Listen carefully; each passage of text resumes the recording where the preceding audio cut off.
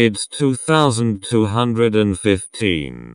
Many events happened that year. Norman Johan of the SWAT team died, and the Bond Legion are celebrating the end of this 6-year chaos. Gustav Tarmov, who was there, decided to retreat to the Caribbean to rest for 6 months, and then come back to Estonia. However, there was new trouble. The Kalahians, who had been gone for a decade, came back. Gustav Tarmov led Validians to stop the Kalahians. While a success, this came at a cost.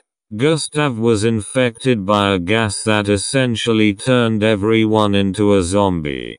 Gustav is alive right now, but the Validians want to kill him so he doesn't cause chaos. After Gustav was declared incapable to rule by the Validian Council, it was time to choose a successor. Normally the custom of picking a new leader would go like this. Issue a declaration of candidacy to everyone for 48 hours.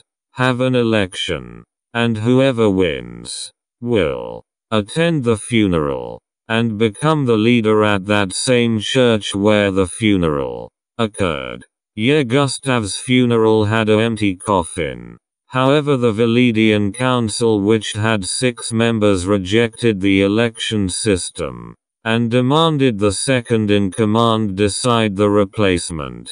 Only problem: he wasn't a Validian. He was a Kalahian. So on the 18th of April 2215 at 6 a.m., the Validians were taken over by Engels, who was the Kalahian leader for 14 years up to that point. Engels vowed to repeat a Hughes-styled leadership and cut ties with the Bond Legion at 7:17 a.m.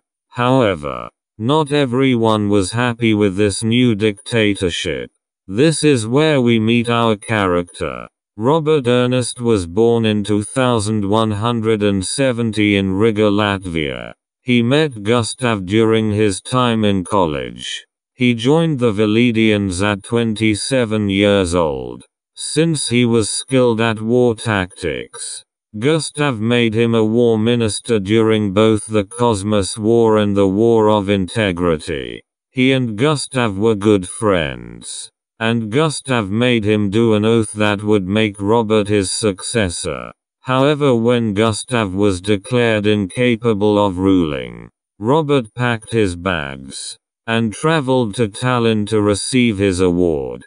However, he was denied access because he arrived 1 hour after Engels took over. Understandingly, he was angry. He retreated to southwestern Estonia and met up with a few mates. At 8 a.m. he bought a boat, and since Gustav made him a lieutenant general by his decree, Robert hired his general boss, General Raphael Stankovicius, and the two made a plan.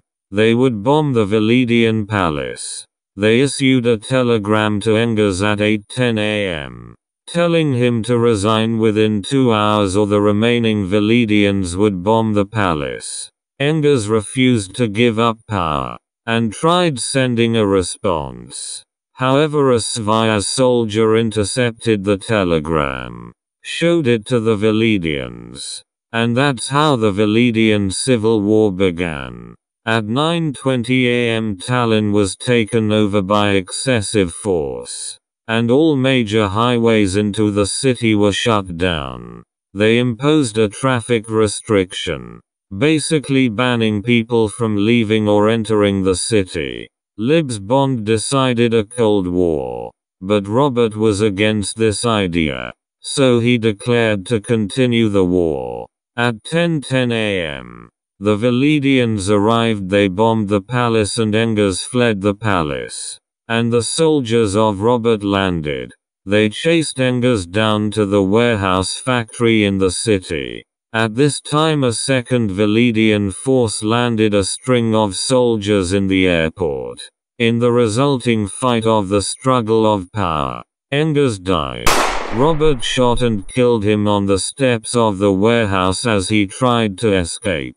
Robert was then taken to the Validian palace, and swore to be the Validian leader commencing at 11:03 a.m. The Kalahians then surrendered. Robert ran for the Validian elections as he decided not to rule without the old rules, and 100% of the Validians voted him in, including his own rival for the election.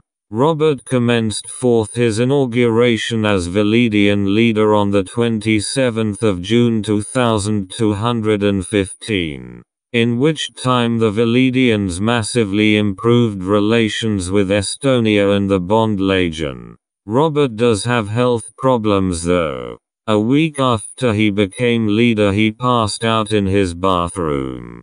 And a week after that he had a heart attack which weakened his arm. So in this photo of him improving relations with Estonia, you can see him with a cane.